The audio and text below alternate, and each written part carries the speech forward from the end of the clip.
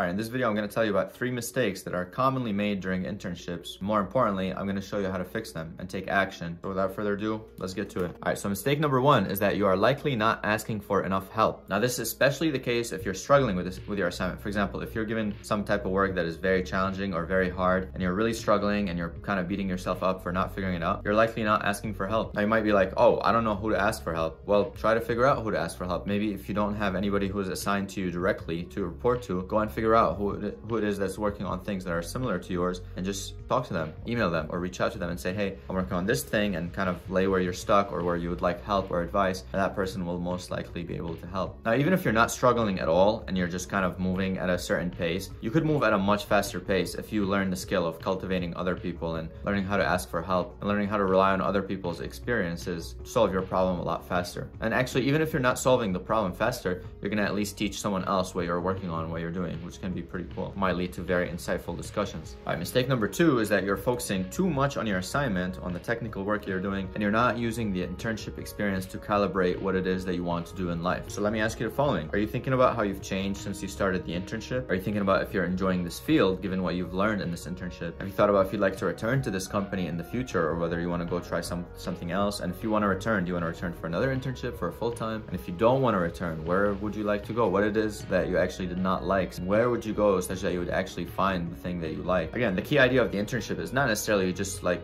get paid to do some work and go home. The idea is you're experiencing what it's like to be a real engineer in the field and asking yourself, do I like this? Am I enjoying this? And if not, why is that? And what can I do about it? What can I learn from this? So make sure you're doing a lot of reflections and tracking what it is that you want to do and kind of setting yourself on the right track and not just doing the technical work. All right, then mistake number 3 is you're likely not being proactive about your future. Now, this piggybacks off step number 2 is that, okay, now that you've reflected and you figured out return or not, let's say you do want to return here for another internship or a full-time, are you taking action to increase the likelihood of that happening? And one way you can do that is you can simply talk to your manager and say, hey, I really like what I'm doing and I'm enjoying this work environment.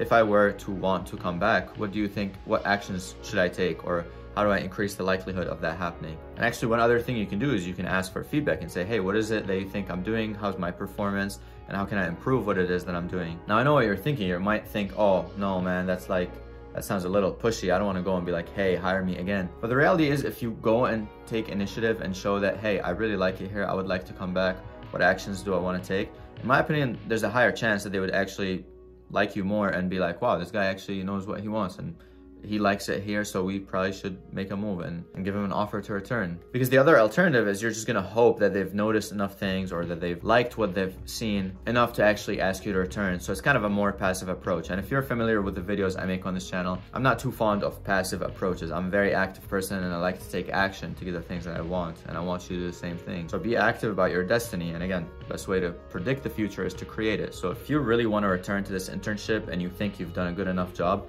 talk to your manager, talk to your coworkers about how you can increase that. If you don't think you've done a good enough job, find out why that is the case and go seek help. Again, this internship is a very short experience, so you really want to make the most out of it. You want to be on your toes the whole time and you want to be constantly doing your work very well, asking for help, meeting people, networking. But more importantly, you want to ask yourself, what am I gaining from this and what are my next steps going forward? Now, if there are other mistakes that you think you fell into during your internship that you'd like to teach other people, please feel free to talk about it in the comments below. That being said, I'll see you in the next video. Peace, love.